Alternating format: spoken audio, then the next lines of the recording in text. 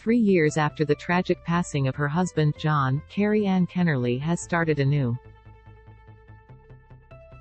Having moved out of the Woollahra houseshed shared with her NSW Lotto founder husband in April, the 69-year-old television veteran has finally settled into her new home in Sydney's Double Bay. It was so nerve-wracking, KAK tells Woman's Day of her big move, who, several months after losing her mother Grace in May, sold off all her belongings and moved out of the historic homeshed shared with John for 23 years.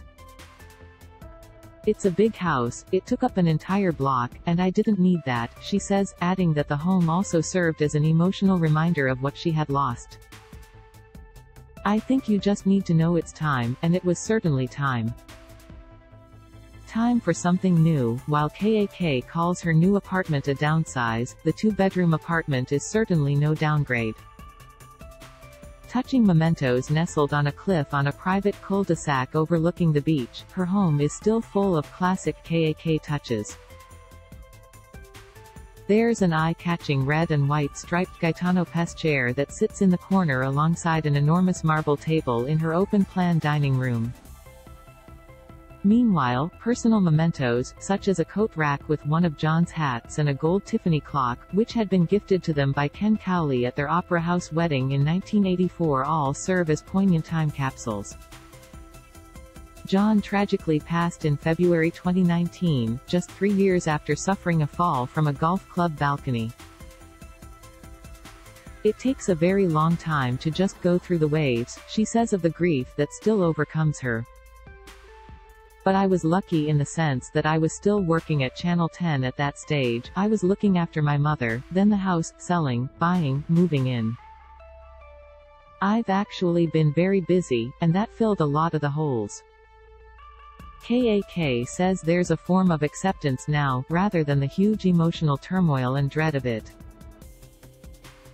"Don't get me wrong, it does make you cross, that something so simple can be so devastating and lethal. It's not fair, but life's not fair. It does get ever so slightly easier as the years pass and you start to remember more of the beautiful and fabulous times." Despite the new digs, Kerri-Anne without a doubt still feels John's presence around her. "I've got lots of his little trophies everywhere. I've also got 3 of his pipes. He smoked pipes for 30 years. I've got 2 model trains. I just need to find a table to put them on," she laughs. "And I've got Digger," she says, smiling at the adorable golden retriever they shared together and who provided strong comfort to John while he was in hospital. On whether she ever spoke to John about moving on and finding love once again, KAK makes things clear.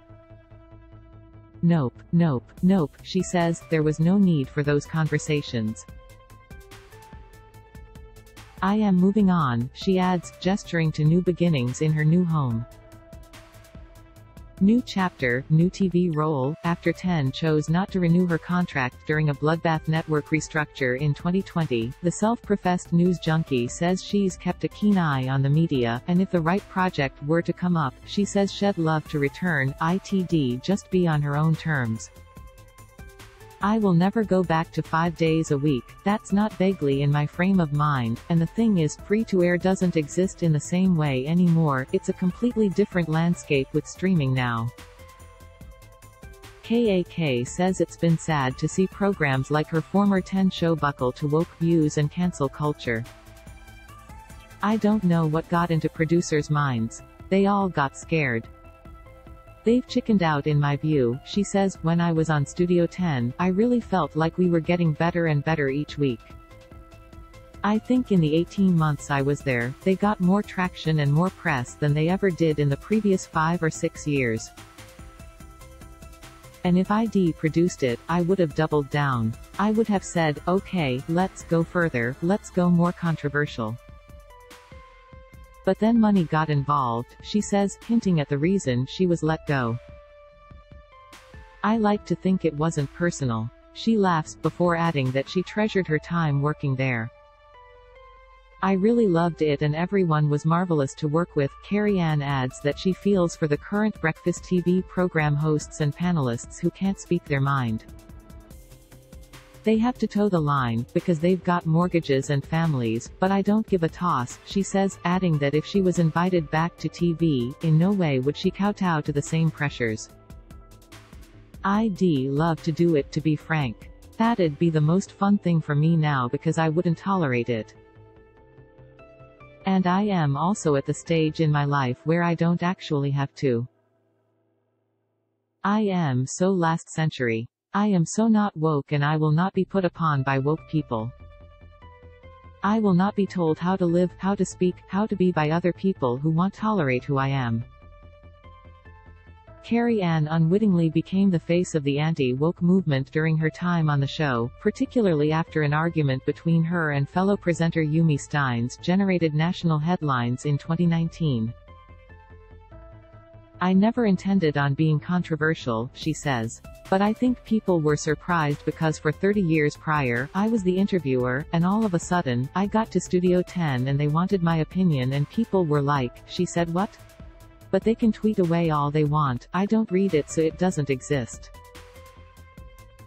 I've grown very used to myself, and I quite like who I am. Nobody can take me down. When asked if she would consider a podcast, a medium that would grant her free reign, KAK says it's too much effort. But my friend and I have said we should start writing a series about our time in TV because oh boy, the things we've seen.